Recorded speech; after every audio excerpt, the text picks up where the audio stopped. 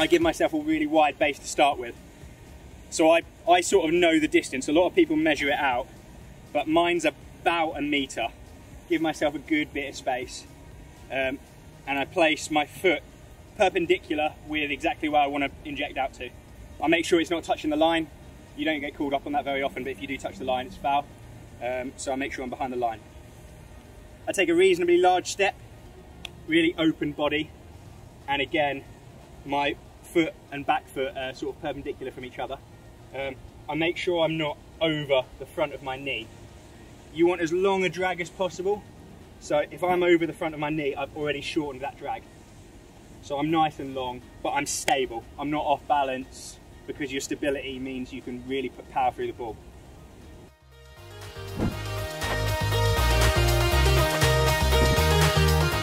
When I go and take the ball, I get it in the hook and I just give it a little touch. Sometimes they can be a little bit stuck to begin with. Just give it a little bit of touch and I get my hands low. Really important to get your hands low, especially when it's hot. If it's sticky, you can come over the top of the ball by raising your hands up. Also, again, if you're low, I've got that real stability. I move my weight to the back. I'm transferring the power from the floor and from my legs, biggest, strongest muscles of the body. So I'm going to back foot first, weight on the back foot. My leading movement is always with the legs. Again, same, I want the power from the legs and I'm looking for a low movement through the ball. I'm not coming up early and going over the top of the ball. I'm keeping my hands low and the real power comes from the rotational energy. So this hip hop. So from here, as I'm coming through, it's this hip hop that really whips the ball through.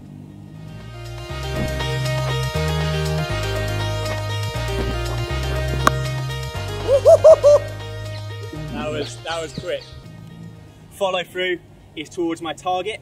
Power before accuracy. Accuracy comes later, but get it out quick.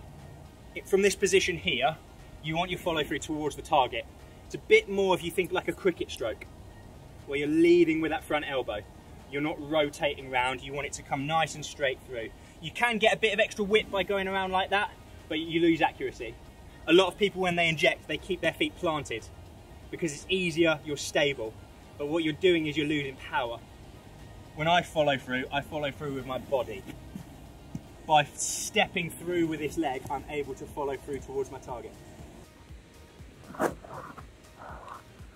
That was full tilt. Yeah, I was going to say I had a bit of pace on it. That was full tilt. After my follow through, with my next step, I'm turning and getting into that position. It might be here to receive the ball and shoot.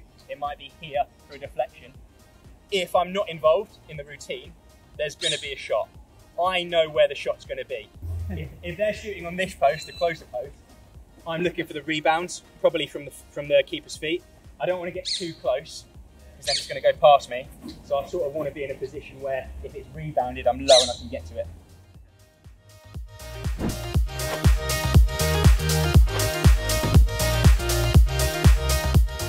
Super basic terms, get it out fast, priority number 1.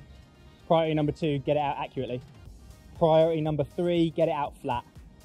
If you can do all 3, you'll need to do all 3 to be really good at it. Ideally in international hockey now, I would say you want to get the ball out before number 1 runners are getting over the penalty spot.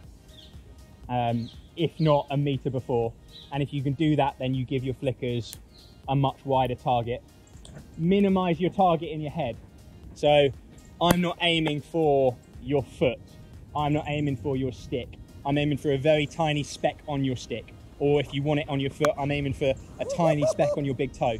If you really minimise your target, you then minimise your error, effectively. So tiny, tiny target. And then as far as timing goes, once the ball's on the spot, everyone at the top of the D should be ready.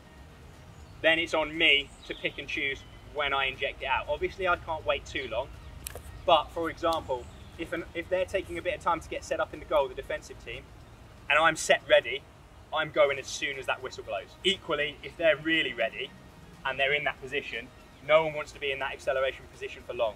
So I'm going to take my time, I'm going to set up, and I might wait a couple of seconds because they're waiting for that go. And if I make them wait a little bit longer, that first step might not be as powerful.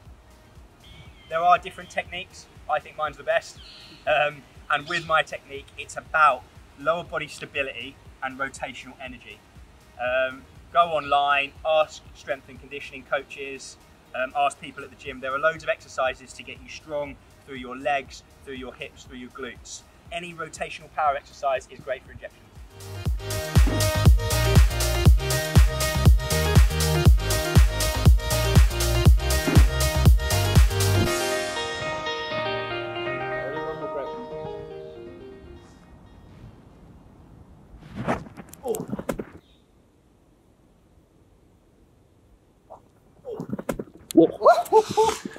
Right, full faith. Well, that'll be good on the cameras anyway. That's a good outtake.